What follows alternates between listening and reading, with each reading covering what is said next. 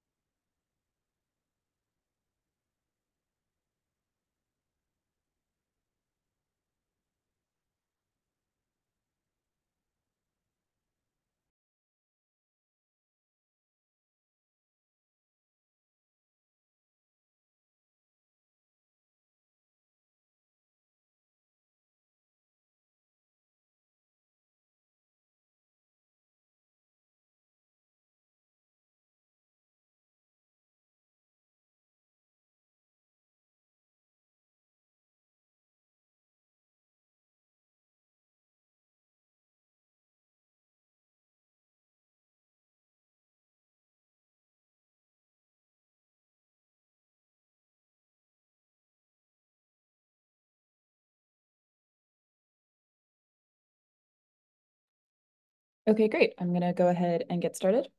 Welcome, everybody. I'm Diana Dragaris, and I am the Outreach Coordinator for the National Zoning Atlas.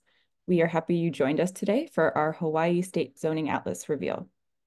So for anyone who is unfamiliar with our work, the National Zoning Atlas is a collaborative of researchers digitizing, demystifying, and democratizing U.S. zoning codes. We are housed within the Legal Constructs Lab at Cornell University's College of Architecture, Art, and Planning, and we work under the direction of founder and director Sarah Bronin, who developed our novel methodology that explains how to gather data about local zoning laws and funnel that data into a standardized online map. Our research collaborative is comprised of over 24 teams across the country, as well as a central team of analysts based out of Cornell, who use this methodology to create zoning atlases for their respective regions or states. We are united by the belief that zoning codes have a tremendous impact on our built and natural environments, economy, and social fabric, but zoning codes as they exist today are overcomplicated and antiquated, and create a black box that precludes most people from really understanding the legal constraints that shape how buildings are built and how land is used. We believe a demystification of zoning will prepare all stakeholders, everyone from policymakers to planning professionals to regular people, to answer questions like, why is there so much traffic? How flood resilient is my community? And of course, the age-old question of why is housing so expensive and why isn't there enough of it? I encourage you to check out our website at zoningatlas.org and to follow our social media platforms. On another note, this week is also a special one for the NZA because this Friday at 12 p.m. Eastern, we are hosting an event to launch our interactive map. And to be clear, that's the data exploration tool that we've developed that integrates all of our state team atlases into one cohesive national map. We invite everyone to attend, and you can register at zoningatlas.org/events. So for today, we are very excited to shine the spotlight on a Hawaii zoning atlas released in August of this year. Hawaii is the 4th ever statewide zoning atlas to be completed using the NZA methodology. Representing the team today is Trey Gordner, Director of the Hawaii Zoning Atlas, and Sterling Higa, Executive Director of Housing Hawaii's Future. So before I pass the presentation over to them to introduce themselves a bit more, I want to encourage everyone to use the Q&A box at the bottom of your screen to ask questions throughout the presentation, and we'll all reconvene at the end for a Q&A. So with that, I will pass it off to Trey.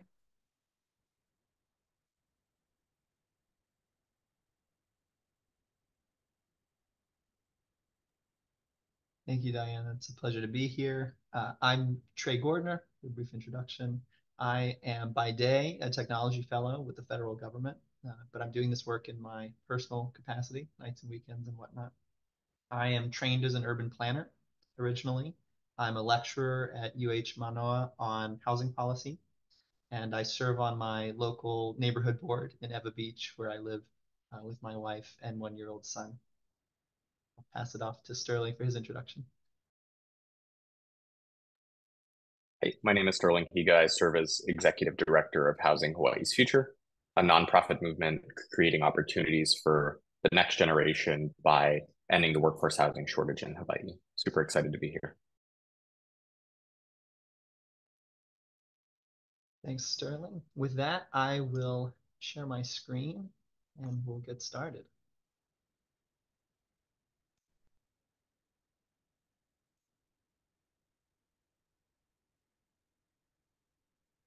All right.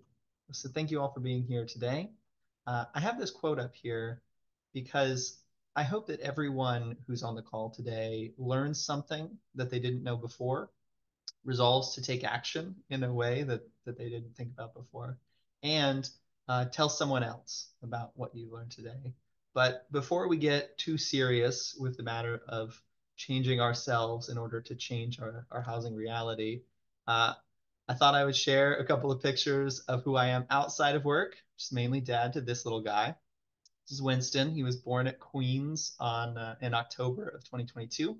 And while kids in Hawaii are expensive, as Sterling could tell you as well, due in no small part to housing. So I know that people have a general sense of housing being a problem out here, but I thought it'd be helpful to start just by highlighting some of the precise challenges related to housing in Hawaii. And these come from a report of the state legislature in response to the Maui wildfires. So we have the highest rental costs in the nation. We have the highest single family homeowner costs in the nation. We have twice the national rate of homelessness. Our housing costs are exploding. Not just, we were already way ahead and now they're up even higher. And we are facing 7 consecutive years of population loss. And I just saw a projection in the paper that outmigration is expected to be up another 30% this year. So how has it gotten this bad? Well, in Hawaii, we're of two minds about housing. We support it in theory and oppose it in practice. And it's important to note that these dynamics are not unique to Hawaii. They're common across the country, but they are particularly severe here. So I'm not one to bury the lead. I'm gonna tell you what I plan to tell you in 3 sentences.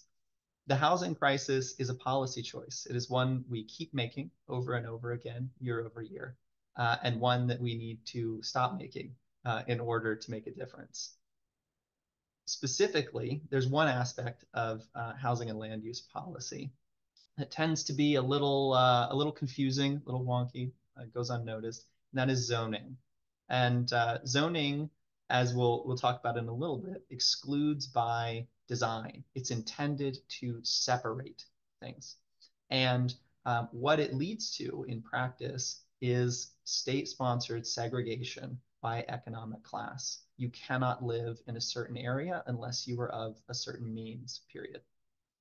And so once we walk through some of the case for what I'm saying today, I hope that everyone on this call will recognize that they have a moral responsibility to propose and support reform, including some reforms that are being considered in the state legislature this year. The cycle is about to start, and Sterling will talk about some of those in his part. So first, what do I mean by exclusion by design? Well, I have 3 pictures here that I pulled. They're advertisements of housing units for rent or for sale in Hawaii. And the one on the left is a mansion, right? It's a beachfront estate. The one in the middle is what housing nerds would call a fourplex. There are 4 units in a single building. And on the right, we have a mid-rise apartment complex. So zoning is the laws on the books that say what kind of housing can go where, what kind of buildings can go where, what they can be used for. And the current rules favor the construction of fewer, larger, more expensive dwelling units, and above all, the large single-family home on a large lot. And so the point I want you to take away here is that in Hawaii, these 3 pictures, they go easy, hard, hard. It is very easy to build that beachfront estate. It is very hard, relatively speaking, to build that fourplex in the middle or to build those apartments on the right. And it's no surprise in that case, that we have a glut of mansions that appeal to people who only intend to fly in and out of Hawaii from other parts of the country and around the world, and that we have a severe shortage of the homes that locals need. So you may, being an optimist, think that this is a historical accident, that this is an unintentional effect of our housing policy. But in fact, these laws are working as intended. This analysis comes from a book. If you're interested in these topics, I recommend you pick up Color of Law, Forgotten History of How Government Segregated America. And in this book, Richard Rothstein talks about the court cases that led to zoning being seen as a legal power that state and local governments could execute. And the initial reasons given for zoning were issues around housing being too close to factories, adult entertainment being too close to schools, those sorts of things. But the cases in which those occurred were fairly limited and most present in our largest cities. And yet, shortly after this court case, Euclid v. Ambler, zoning was rapidly adopted across the entire country. And so why was this legal tool that was supposed to separate uses so readily adopted in so many parts of the country that didn't seem to need it? Well, the truth was that in many cases, race-based and class-based segregation was the intent. The courts bought this story that this was about health and welfare, and tragically, the decisions that were made at this time are still the basis of our zoning law today across this country. And this is a direct quote from the Supreme Court decision made on this, saying that apartment houses are parasites on neighborhoods, and it is right to separate them, to prevent them from being side by side. So not only is this working as intended, it's not just a historical legacy that we've inherited. It's something that's still being reinforced today. So here's another book, Neighborhood Defenders. This is, in my opinion, the best study of this phenomenon. But Catherine Einstein and her fellow researchers studied the participants in zoning hearings. She started in her home state of Massachusetts and has since branched out. What she's found is that the people who speak up at hearings, in other words, who are informing the decisions that cities and counties are making around what gets to be built where, are disproportionately older white homeowners opposed to development. And they studied this compared to census data, comparing the people who were present with the demographics of the city or county at large, and also compared it to ballot referendum votes where people were voting in state elections in favor of having more affordable housing in their cities, and yet clamping down people coming out and opposing it in practice. So the authors conclude, ironically, that zoning outcomes would be more equitable with less public participation because the process is so biased at this point.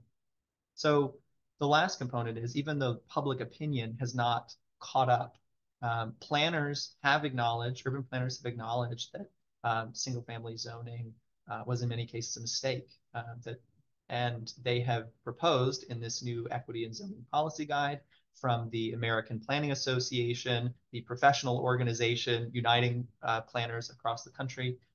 They've recommended many changes, quite significant changes to the way that we zone today, including allowing more types of housing by right, that is allowing duplexes, triplexes, and potentially even small apartment complexes in more areas in these towns and cities, to enable mixed use communities, to go back to a time when shops were next to homes, were next to offices, to reduce minimum lot sizes, and make some other changes here, including parking, ADUs, and manufactured homes. And a couple of these recommendations are up for consideration in the state legislature this cycle. And also, there are some changes being considered at the county level, and Sterling will at least speak to the state ones. So with that brief crash course on zoning, you can see why it's important to understand what laws that we have on the books and how they might affect housing supply and affordability in Hawaii. And that is what the Hawaii Zoning Atlas is for. So Hawaii Zoning Atlas, you can see it for yourself at hawaiizoningatlas.com. I'll provide a demonstration in just a moment for everyone on. And really, the Zoning Atlas is three things. It's an online interactive map allowing you to explore how the laws treat housing across the state. It is an original data set, which allows researchers to compare the laws that we have in Hawaii between the counties and also with other jurisdictions across the country, and potentially to compare how the laws have changed within our jurisdictions over time. And finally, as Diana noted at the beginning, we are a National Zoning Atlas affiliate. We are part of a larger project, a larger movement to understand zoning and its effects across the country.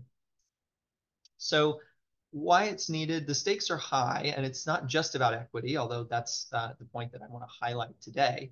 There are other things that matter for Hawaii too.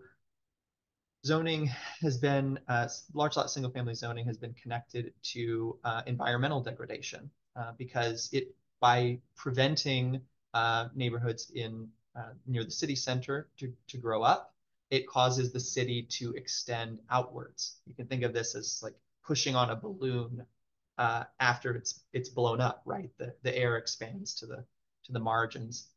And that is a key source of the pressure to convert agricultural land, conservation land here in Hawaii, because in a legal framework in which it's much easier to build a single family suburban home, that is what you are going to get at the margins. There are also economic impacts. Housing costs are the most obvious ones, but many of our labor shortages in Hawaii also stem from our housing costs. If you read Civil Beat, or you read the newspaper, or you watch the news, you know that we're always talking about a labor shortage related to teachers or government employees, public servants, nurses, doctors, and that's because when we have a system that makes it so that housing costs increase faster than inflation, wages will never keep up, right? And so there's this major negative economic impact as well. And then finally, for equity, where you live determines where you can work and where you can go to school. And so if regulations prevent people from living in certain places, then what they're actually doing in effect by excluding low-income families from the best neighborhoods is excluding them from the best jobs and the best schools that they can attend. And we've traced many more other issues, but I'll leave you with these three for today. So how we built the Atlas, the Hawaii Zoning Atlas was built as a coalition of local nonprofits with national advice and funding. So Faith Action for Community Equity and Code with Aloha are the two main partners locally who helped us to do this. And then National Zoning Atlas and the Mercatus Center provided guidance, and in Mercatus's case, provided some funding to help us make this possible. So in essence, we read all of the land use ordinances across the state for context. In Honolulu alone, that is 436 pages of PDF legalese to work through.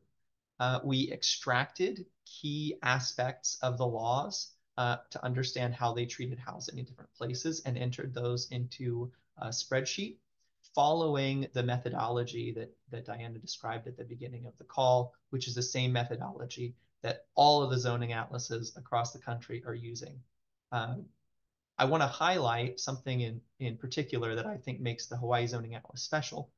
As far as I know, we are the only team in the country comprised mainly of volunteers. So I want to thank by name a couple of people, Devin, James, and Christian, who are our zoning interns, Tyler, Mike, and Kurt of Code with Aloha, and John D. and Ashley of Faith Action, without whom none of this would be possible. So with that, I will switch over to a demonstration. And like I said, this is live now at hawaiizoningatlas.com. I'm just going to highlight one standout observation from Maui today. But as I mentioned, you can look at the state data as a whole. Look at Honolulu, look at Big Island, Hawaii. So you'll see that in this view, we have an interactive map of Maui Island, right? And right now we have the entire island highlighted. So we're seeing all of the land. If I come in and I check this box showing permitted residential uses for one family housing, you'll see that at first glance, there appears to be quite a lot of land available to single family homes. Now, I'll make one note about that, which is if you know anything about Maui, you know that that's not completely true, because these large interim zones are in fact the sides of mountains, right? This is a mountain range and this is a crater. So as you play around, you can start to match up other aspects like federal land, state land ownership to understand how likely particular areas are to be developed, even if to become housing, even if in theory the law would allow it.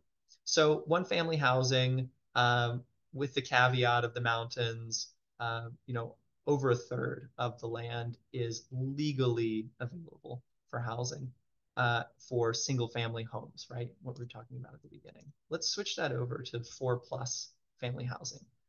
You'll notice a very sharp distinction appear on the map over here. And I'll flip back to this so you can see these last remaining little flecks of purple are the only places on Maui Island where 4 units or more are permitted by right. And so you'll see that this is a very small proportion under the law right now of the total available land. And much of it is in resort areas like Kaanapali, which means that the housing that's built in these areas, it'll be condos and timeshares primarily marketed to vacationers and not necessarily to build the homes that local people need.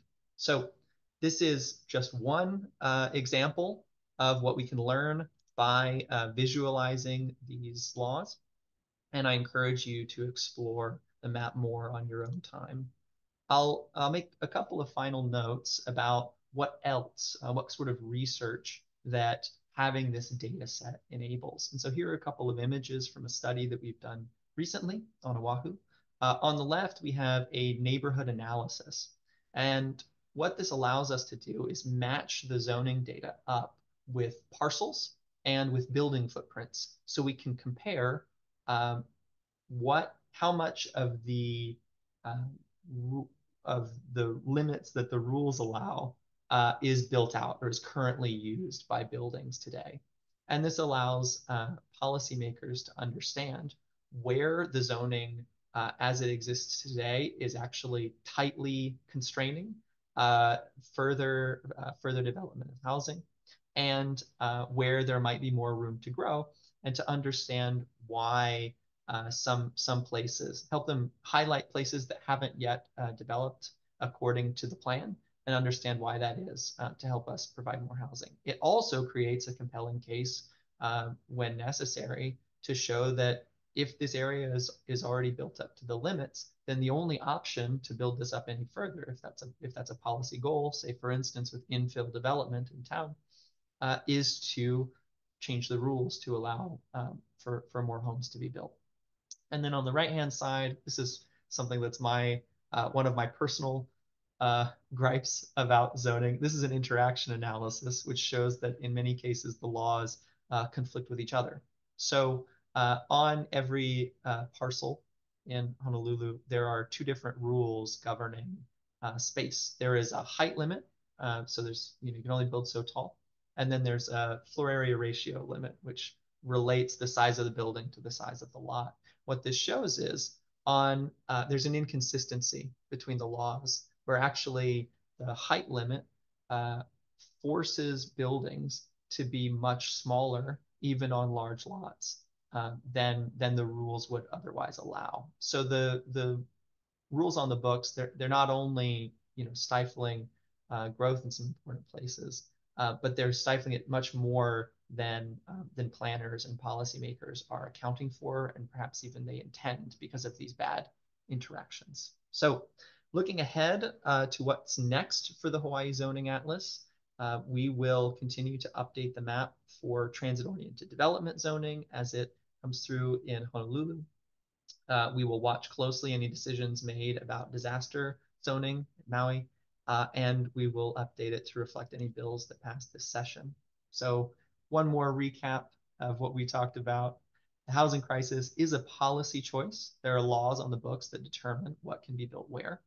And those laws are excluding by design. They are part of a historical legacy of intentional segregation that needs to change. And all of you who are here today, I encourage you to be part of that solution. The Zoning Atlas will help to bring you and others like you the data they need to win the fight for a better future. Thank you all. And with that, I will turn it over to Sterling.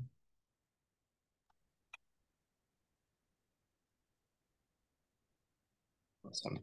Thank you, Trey. Well, I mean, we could just stop there, right? Trey sort of laid it out in a compelling fashion. The origin of zoning is questionable, and its effects today are certainly bad for housing affordability. So, I want to thank Trey and the whole HCA team for creating this resource, and then also thank you to the National Zoning Atlas for supporting this work, and thanks to Diana for organizing this event. So my name is Sterling Higa, and I serve as Executive Director of Housing Hawaii's Future, a nonprofit creating opportunities for Hawaii's next generation by ending the workforce housing shortage. And we were co-founded by young locals who were concerned that in the absence of major reform, we would continue to see people leaving Hawaii, including our peers. And now in this case, as you can see, my wife and I have 4 children, including little baby Rumi, and we worry that on Maui, where we live, without major reform, when our children are grown, they won't be able to live here, as so many children of Maui are realizing every day as they leave. So I want to talk first about social justice in Hawaii in particular. At this point, more than half of all Native Hawaiians live outside of the state of Hawaii, which is it's a statistic that really should give us cause for concern. It means that the Native people of this land, many of them are leaving because of the cost of living, and housing being the chief contributor to that cost of living. Hawaii has the highest housing costs in the country, as Trey mentioned, and for decades, the housing costs here have grown significantly faster than wages. So the cost of housing is a big driver of that population exodus. At this point, it's 8 consecutive years of population decline, and it doesn't appear to be slowing down. So what social justice means for me in Hawaii is true sustainability. And true sustainability means that our children and our grandchildren can afford to stay here. The August fires on the island of Maui, where I live, have made housing reform more necessary than ever. At this point, we need to build housing, 3,000 homes for displaced families. And that 3,000 is added to a pre-existing deficit where for decades Maui had underbuilt housing relative to its population growth. And on top of that, we have labor shortages, the regulatory burdens, and exclusionary zoning policies. With all of that, we need a paradigm shift in the way we think about housing construction to address the need. And resources like the Hawaii Zoning Atlas help give us the data and the information we need to understand the scope of the problem. When you, after this talk, go and load up the Hawaii Zoning Atlas and you look at Maui and you look at the amount of land that's zoned for multifamily, you realize very quickly that there's not much of it. And if we don't get serious about increasing density, increasing the land available for multifamily development, we're going to have either continuing sprawl or not enough housing production to meet demand. Now, Maui is an interesting case because Maui has, in my opinion, the worst zoning code in the state. This is not actually a controversial statement. So Maui's zoning code has not been updated with a comprehensive update since it was first adopted in 1960. And it is essentially a 1950s era plan to build a sprawling car-centric suburb. And unsurprisingly, that's what Maui has become in the last 60 years. If you drive out from the airport, it's indistinguishable from many California suburbs. It is impossible on Maui today to build a charming small town like Hana or Makawao or Paia. You couldn't build Wailuku or Lanai City. And you couldn't rebuild Lahaina. The parts of Lahaina that were great, the core that was historic, you could not rebuild that given current zoning.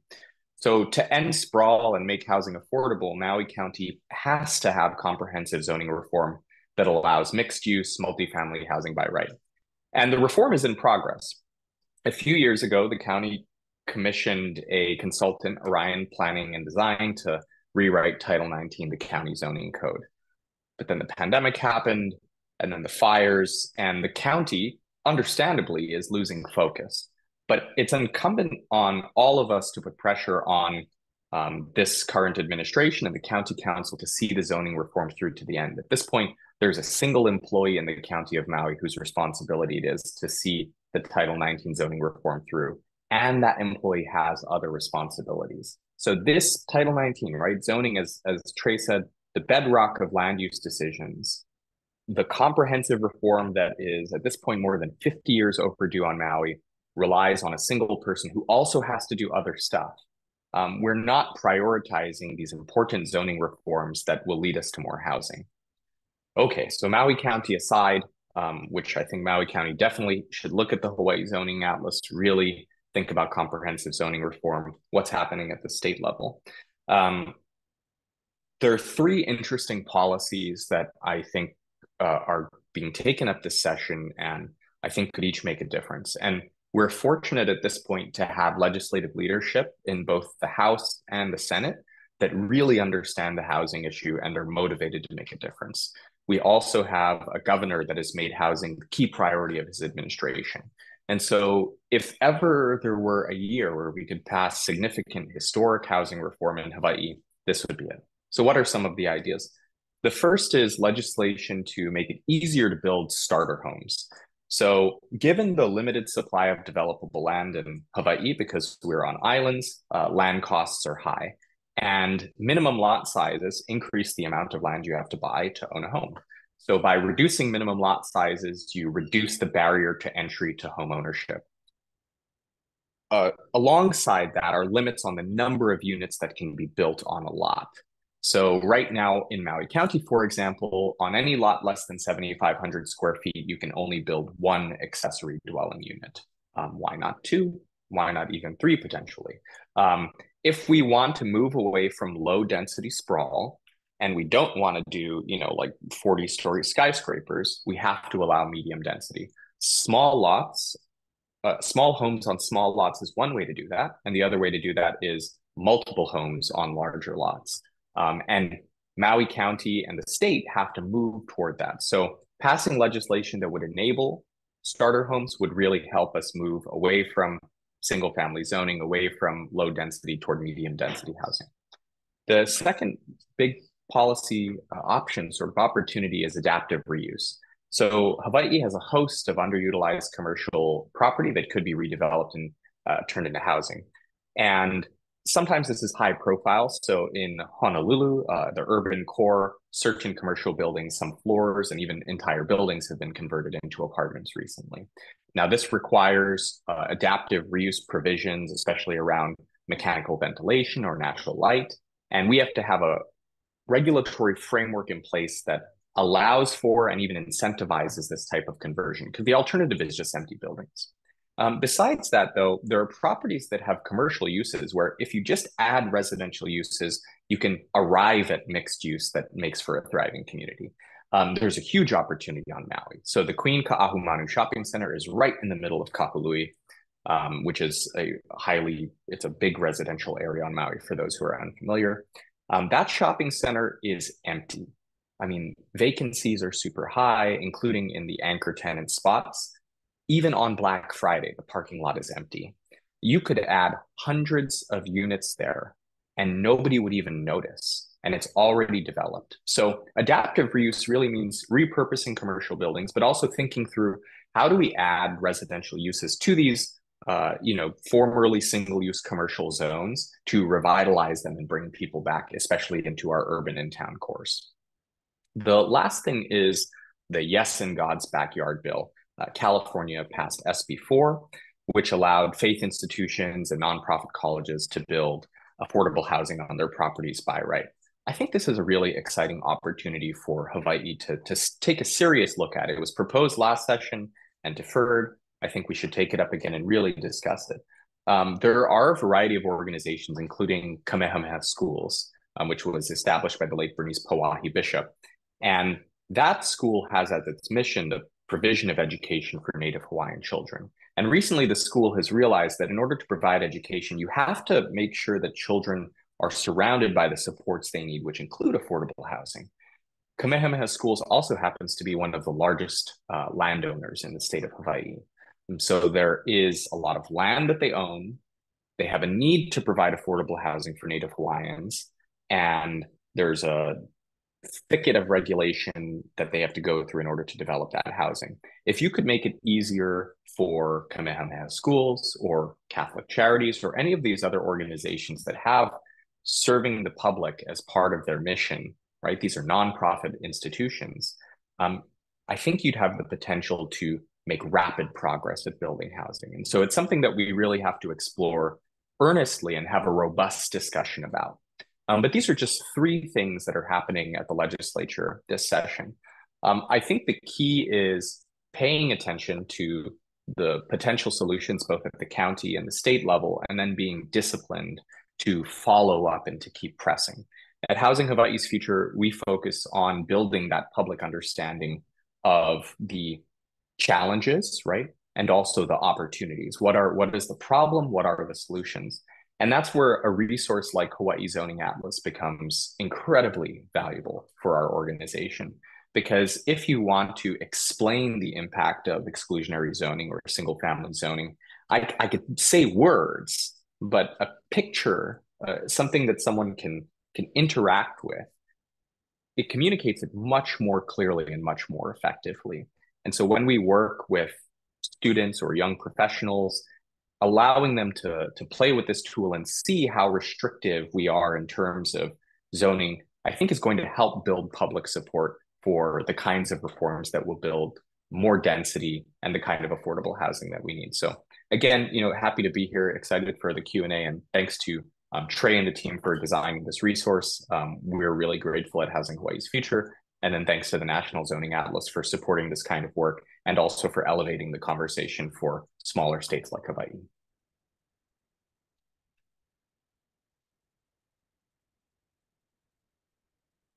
And there's our contact information. Diana, I'll turn it over to you. I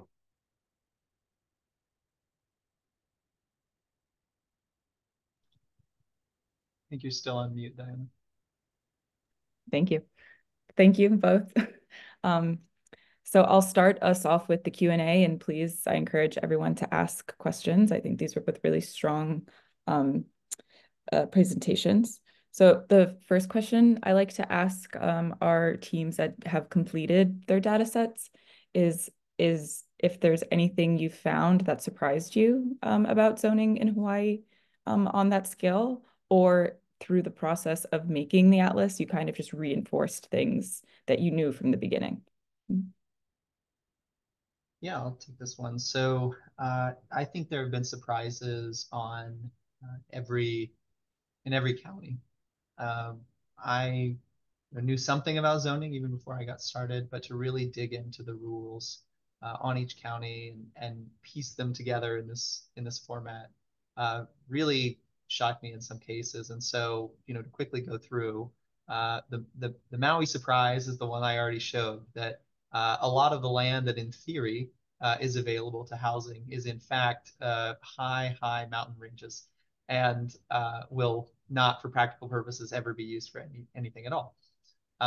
On Big Island, in Hawaii County, it looks like, Hawaii County is enormous, and it looks like there is an unbelievable amount of land available for housing until you unclick the largest minimum lot size, and you realize that most of the land on Hawaii County that's available for development at all is these extremely large agricultural parcels where you could only build one home ever, and your minimum lot size is as large as 100 acres. So that really caps the total amount and commits us to this sprawling version of development if we're going to build housing out there. And then the last couple surprises, I'll be quick.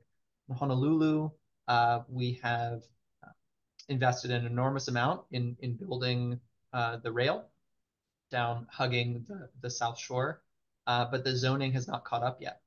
And so in many cases along the rail, all you can build today is a single family home with an ADU or a duplex. And that would be just a tragic waste of resources if we allowed that investment to go unused in that way.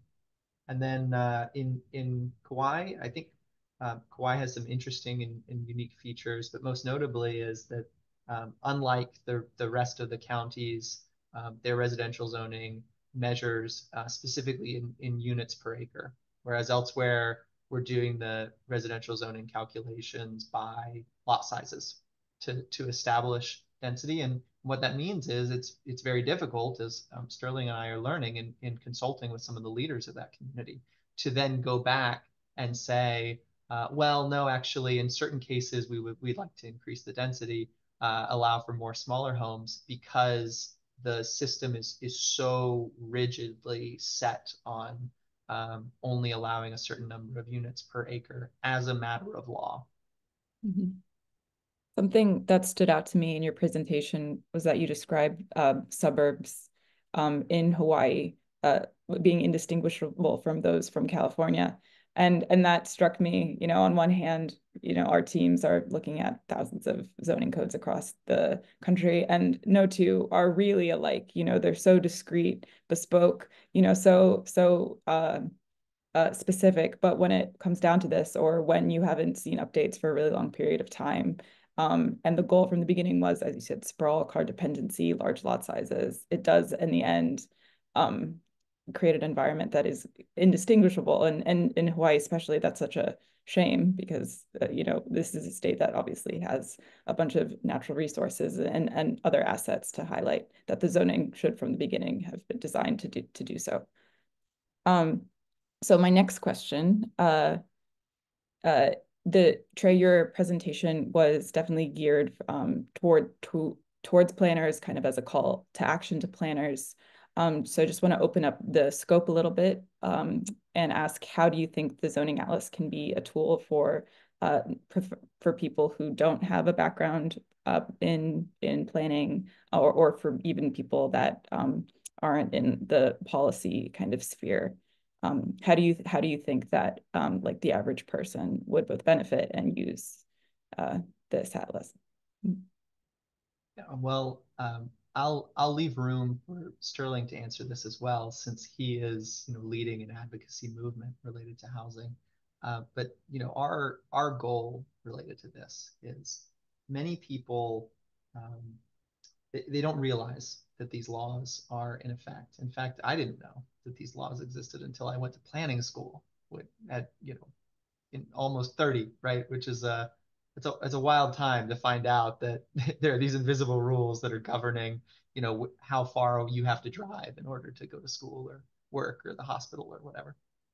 Uh, so, I think the initial goal is just to build awareness of these rules, what they do, and how they are decided, and to help us recognize as a community that they are decided in a way that does not make sense for the public good, and they are having very negative consequences on all of our lives, whether we understand and participate or not.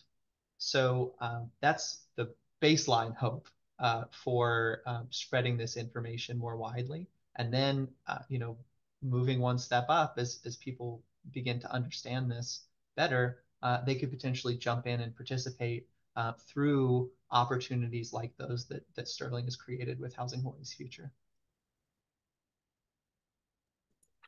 I have nothing more to add to Trey. I think he said it perfectly. Resources like this make the invisible visible, and zoning codes are the definition of an invisible force that shape the whole built environment. And for people who are not planners or working in development on Maui, for example, I say Title 19, those are just words, right? And the average person who isn't building housing on Maui doesn't think about Title 19. And yet, for the last 60 years, the development pattern of Maui has been dictated in large part by Title 19. So having a visual like this, I think it's the gateway drug of sorts where you experience it and you're like, whoa, there's this whole world. And now I'm more curious and I want to learn more. And the hope, as Trey said, is as you learn more, you start to realize you only need a few basic terms to start participating in the conversation. Most people, without that basic knowledge of what zoning is, how it works, without a few basic vocabulary terms, they don't feel confident to stand in the room with the planners. But in a democracy, in a republic like ours, every person should be invested in these decisions about land use and planning, because they're about the kind of world that we want for our children and grandchildren. So we want people to see the impact of policies so that they can take those policies into their own hands and reform them. And I was pleased to see that you reminded us kind of like what are our goals here, framing discussion with your brand new children that are coming into this world. And again, like with zoning, we realize the scale becomes really, it's a long time, as decision made at some point, kind of even haphazardly, can have serious effects. And also the longer we wait not to change it, the longer these things, it will, yeah, be difficult to realize in the future. So I will next ask some questions from the audience. So Erica asks, and we went over this a little bit, but we can repeat. What key takeaways have you found so far through the mapping of Hawaii? And could you walk us through some of the strongest opposing arguments for rezoning for starter homes? So maybe we can start with this, the second part of that question. Yes. Sterling, would you like to start on the arguments? No, you shaking your head. No, so Trey has thought through the arguments opposing starter homes zoning, and he's got a lot of great things to say. Yeah. All right. I'll be happy to do that. I hope that the earlier question answered the first part of this, the key takeaways for the mapping of why. If not, you can email me. I'd be happy to talk more about this. As far as the arguments, strongest arguments opposing rezoning for starter homes, one that comes up a good deal is infrastructure. Our infrastructure can't handle it, and that is true in some parts of some islands. That the infrastructure was laid down for a specific number of homes and hookups, and it's not. We just can't add any more. But the starter homes bill doesn't get rid of that requirement, right? You still need to certify that there is enough infrastructure capacity to bear it. And in reality, because this isn't publicly available data, the infrastructure capacity, people have been surprised to find that there is a lot of capacity in some places. And it's because these are very old systems. And in some cases, they were built at a time when household sizes were much larger. And so, for a wastewater system or for a water system, what's important is not only how many people are around, but also how efficient all of the appliances are, and how much water and wastewater you're actually using. And we've made technological advances. And we also have demographic changes that mean that the same systems that were fully subscribed 20 or 30 years ago might have 10, 20, 30% capacity available today. So that's one example. I'd be happy to think of more and talk more offline. I'll drop my email in the chat.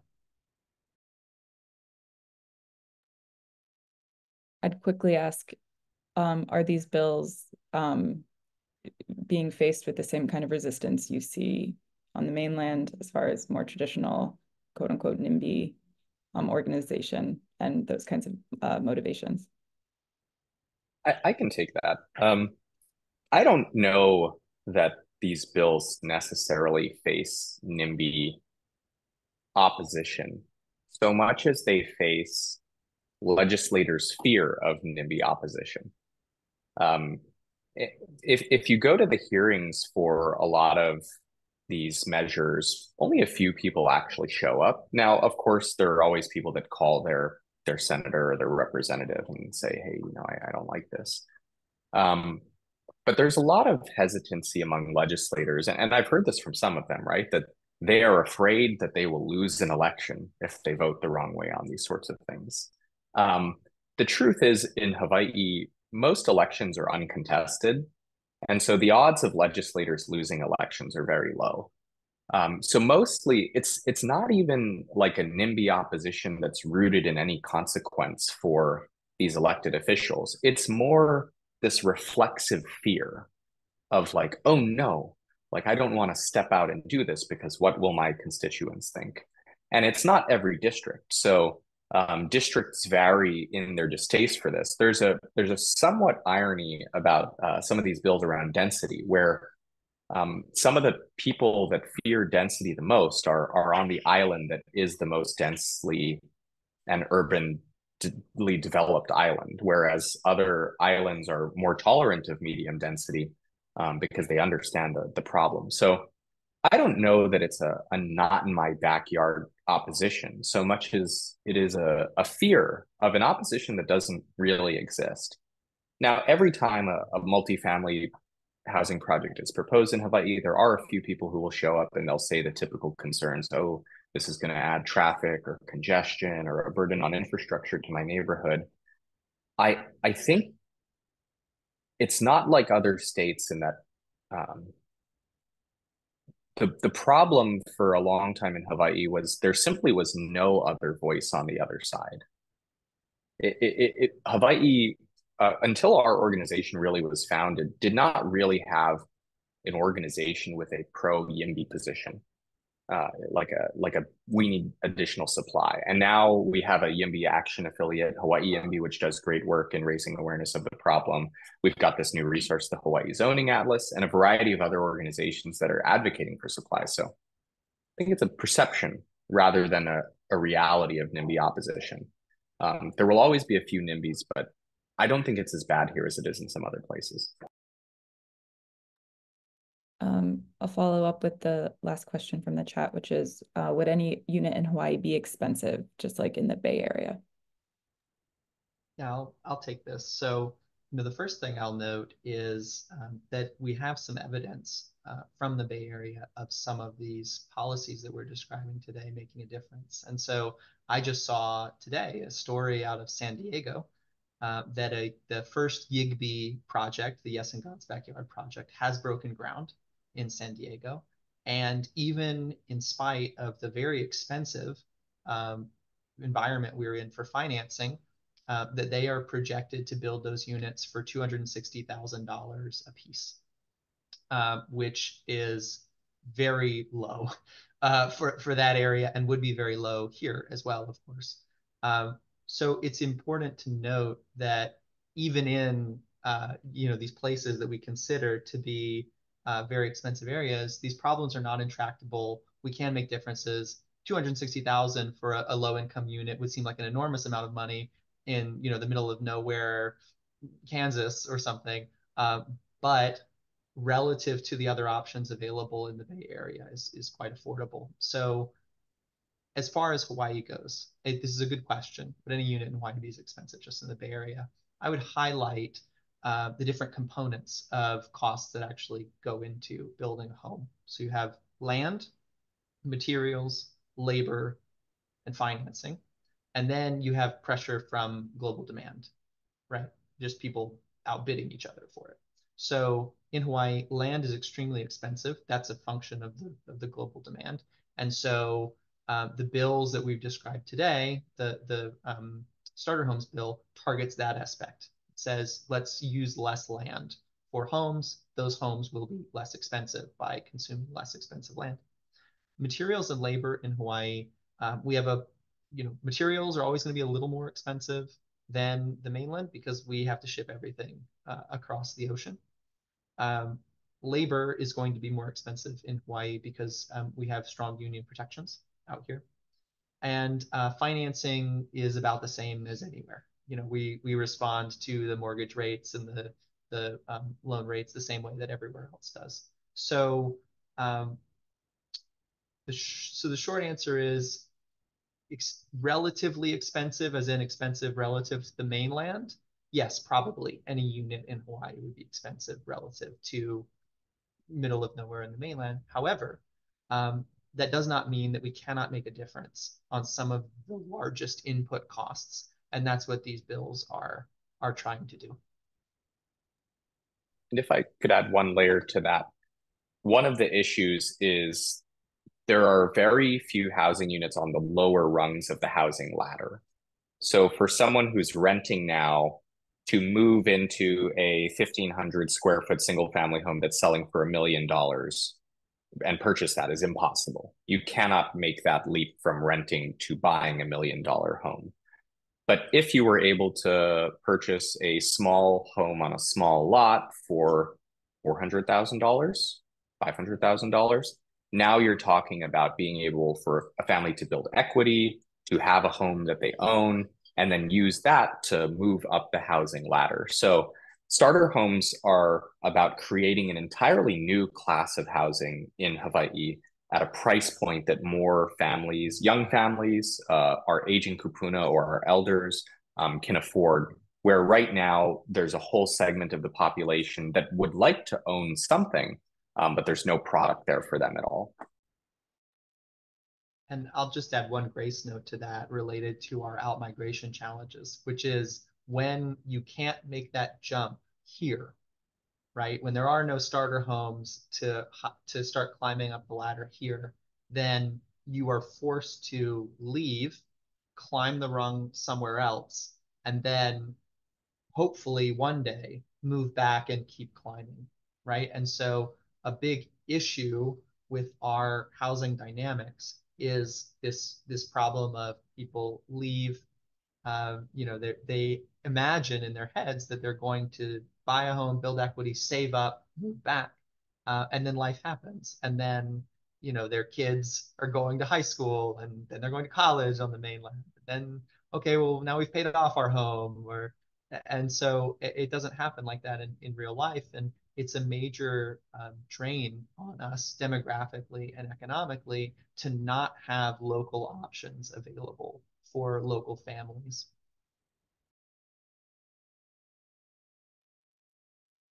We have 2 minutes left, and so maybe I can fit in one final question. So getting a little bit back to the zoning code. I wanted to ask kind of more generally about zoning code literacy among Hawaiians. And again, Trey, if this is something you're encountering kind of like later in the middle of your career, like I'm just wondering if when you're at city halls or even talking with other advocates, other housing developers, how would you rate kind of the general again zoning literacy, and what would you want to leave everyone with, as far as the few main points to know most about Hawaii's zoning code? Yeah, uh, zoning is an arcane topic everywhere. And it's really only in the past couple of years with the housing crisis that it has become a topic of conversation, a topic that's reported on by the media. But locally connected people have known the value of zoning for a long time, and this is where a lot of the kind of nasty underside of our politics appear, right? The sort of pay for play, making deals, that sort of thing. We in Hawaii had an embarrassing bribery scandal a couple of years ago in Honolulu because planners were taking money in order to fast track building permits. And so these things are important. People are willing to pay a lot of money for slight changes, and the public ignores them to their detriment. I'll share one kind of scary story about this, which is these kinds of decisions take place on long cycles. So general plans, which kind of decide how many people we're going to plan for and where we're going to with the growth and everything, operate on a 20 to 30 year cycle. Zoning regulations ideally are at least reconsidered every 15 or 20 years, but in practice, as Sterling mentioned, out here, it's been more like 40 or 50. So these are decisions that are made decades ago that are still affecting us today, and scarily, were not made on the advice of that many people to begin with. So I was reading a book recently talking about the rebuilding of New Orleans after Hurricane Katrina, and they talked about how there was this, design charrette, this sort of typical urban planner, let's go see what the community thinks about what the future of the neighborhood should be kind of a meeting. And 13 people showed up. And those 13 people, that was considered to be a very good turnout in a neighborhood of 8 or 10,000, 13 people. And those people sat around a table and they talked with the planners about what they would like to see in their neighborhood and what they would like their neighborhood to become. And that conversation is what informed the plan. Those 13 people in that room defined how that neighborhood would rebuild from Hurricane Katrina and set down its pattern for the next 20 to 30 years. So in Hawaii right now, we have the state bills, which we've talked about. Bill 64 is up for consideration at the city and county of Honolulu. That is a massive overhaul of the land use ordinance. I don't know the bill number, but I know that it's also up for consideration in Maui right now. And on Big Island, both the general plan and the land use ordinance are being discussed right now. There are opportunities to go out and comment publicly on these issues, and Kauai will soon see a starter homes bill introduced. So wherever you live in Hawaii, there is an opportunity for you to get involved. And if you align at all with anything we've said today, I can guarantee that you are an invaluable voice in those conversations, and that your perspective, if you do not go, will likely not be represented in those meetings because so few people know about zoning, are literate in zoning, and care enough to attend. Well, Sterling, unless you have something to add, I think that's a really good place to end the call to action. I'll keep it short. Thanks to people like Trey jumping in, the movement is growing, we're making progress, and we will win. Because if you rewind back to the pictures of our children and our imagined grandchildren, if we don't win, they won't be able to stay. So we have to achieve affordable housing for all in Hawaii. Thank you. Thank you both. Trey, last words. I have one last word, which is join us in Kauai if you happen to live on Kauai and care about these issues. We will be there in Lihue this Saturday at the Ulu Room starting at 4 p.m. as part of the Crest Street Night Market. So please come out, meet some local housing advocates, and learn more about the opportunities. We'll also be speaking to the Hawaii Chamber of Commerce, I believe, next month about changes on Big Island and how you can get involved there. So please stay tuned for that. Okay, now I can thank you both. Thanks for the great presentations and conversation. And people have your contact info if you want to continue this conversation online. And thank you to everybody for joining this State Zoning Atlas reveal for Hawaii. So we'll end it here. Bye-bye. Thank you so much, everyone.